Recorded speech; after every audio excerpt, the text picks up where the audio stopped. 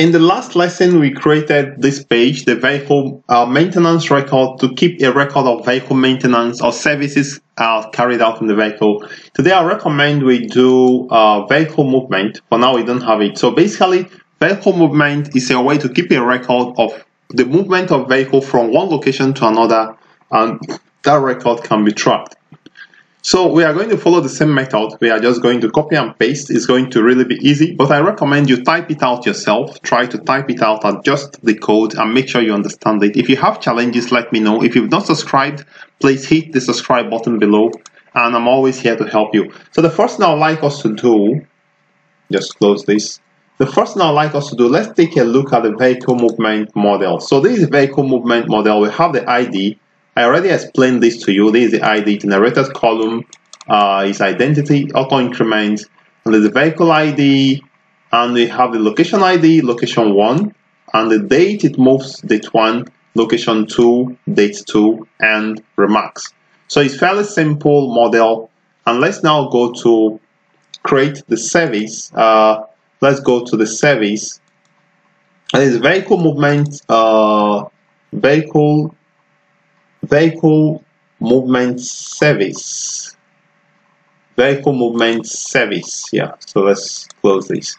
All right, so in vehicle movement service, we have nothing. So let's use maybe client service to create it. So I'm going to copy everything from this service, So if you already have an existing service, you can simply copy, and I show you how to change the names of the items there. So in this case, I copied client service.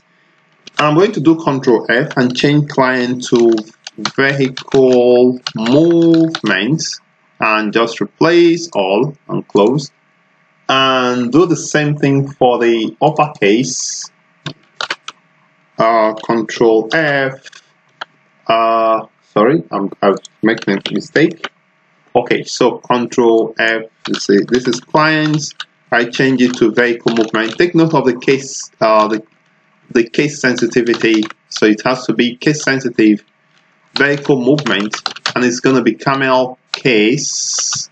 No, this is not camel case. It's simply initial capitalization or something like that. So I'm going to replace all as well. Close. So here we have vehicle movement service has been built. So let's do the same thing in case of the controller. So I'm going to go to controller and go to vehicle movement controller. So this vehicle movement controller. Let me use vehicle maintenance controller to build it. So let me go this way.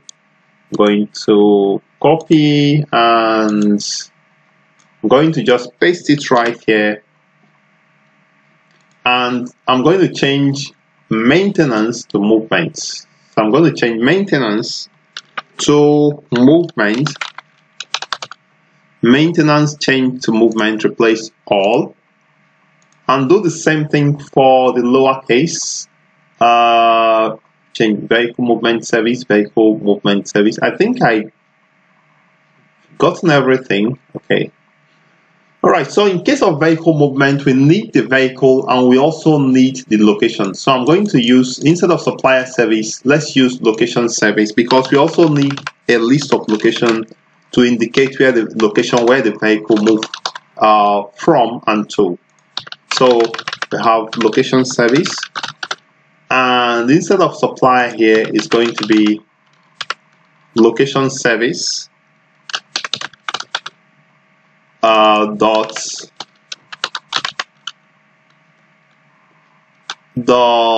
let's see, I think it should be get locations, location service dot get locations. So you have a list of locations here, and this is fine. Take out one of these. All right, so this is going to be locations. Good. All right, so this is what we have. And the next thing we are going to do is to work on the HTML page. Let's go to the HTML page at this time. Again, you have the complete HTML files, so you can actually open and check. So here we have vehicle, what is this? Vehicle movement here, okay. All right, so this is a vehicle movement service the vehicle movement records. So let me change the title of the page, vehicle movement page. So if I scroll down, you can always find this place where you have page end and page start. So whatever you are going to be doing is going to be in between the page end and page starts, right? So somewhere here, right? Okay, good. So the complete HTML file is this. So this is the complete. Sorry, let's get it done. Let me see. So this is a complete HTML file. So I'm going to copy the content, the content from page start to page end and use it to build the vehicle movement. So I'm going to go down. Now you also have access to this file because I already gave it to you in part 1. So look for page end and you have page start and copy everything in between. Copy everything in between. Copy and put it right here. Put it right here. Okay. So I'm going to go down to put the JS file as well. So I'm going to say script src equals JS / vehicle movement.js, and it's going to be /script. Okay. All right. So we also need the modals, the add modal, the edit modal, and the delete modal. I'm going to copy all of them. For you, I recommend you copy it from existing modal you have on your page, and then you already prepared, and then modify based on the model. Okay, so I've copied all the modals to my clipboard, so I'm going to just paste it right here. I'm pasting all the modals. You can do the same. I'm going to save. And the last thing we need to do is to do the JS file. So if I open to static and go to JS, I can just copy client and use it to build the vehicle movement.js. So I'm going to copy client and I'm going to paste and change it to vehicle movements.js, and I'm going to save. And again, if I open it, vehicle movement.js, you have all these things is for clients. You can actually correct it based on the model, for vehicle movement. So you can adjust. You can just change it up. So me, I've done this. So I'm going to simply copy and paste. I'm going to replace this. So here is now vehicle movement. They have from location 1, location 2. I have already explained about how to handle the date. I have already explained this to you. So I think we are good to go. I'm going to fire up this application again, and let's test the page. The pages to check that we now have vehicle movement record. After that, then we now proceed. If you have challenges, feel free to let me know, and I'm going to give you the help. This is something that after now I'm going to move on to the next part. So if we go to the file now, the page here, if I refresh, okay, this is vehicle maintenance. So we are talking about vehicle movements. Let's see.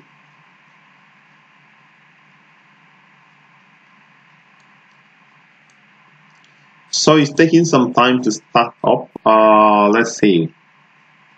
It's taking some time to start up.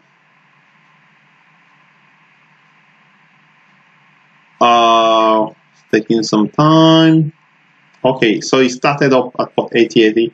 So if I go back to the page and just refresh this page, we have the vehicle maintenance record. But if I now go to movement, you can see that we have vehicle movement record. You can see vehicle movement page. I can try to add new, and it says the vehicle departed from departure date, arrived at arrival date, and remark. Now this remark has to be test area, so I'm going to just change it from test field input to test area. So I'm going to go down to So there is a remarks details. That's not what we're talking about. Let's just go up. I can actually also change it here. So I'm going to call this text area and go to the end and say /text area, and to make it have a number of lines, so you say rows is equal to 3. I hope that is correct. And I'm going to do the same thing for the edit model. So we have this remarks is going to be text area,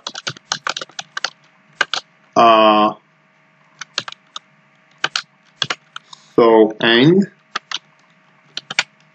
text area, and that is fine. And I don't think in text area you don't need type is equal to text, and you need rows is equal to maybe 3. How many lines of text do you want? That is what this is all about. All right. So I'm going to save everything. Sorry for that. And let me just test it to make sure my text area is working perfectly well. So let me just relaunch this application again. So while it's coming up, I'm going to just show you something. I'm going to show you something quickly. Now, if you want to change the ports, now it's running at port 8080. If you want to change the ports to run on to run at another port, you can just say server.port is equal to, and just say 8081 or 8082. That is if you want it to run in another port. Now, meanwhile, let's just check.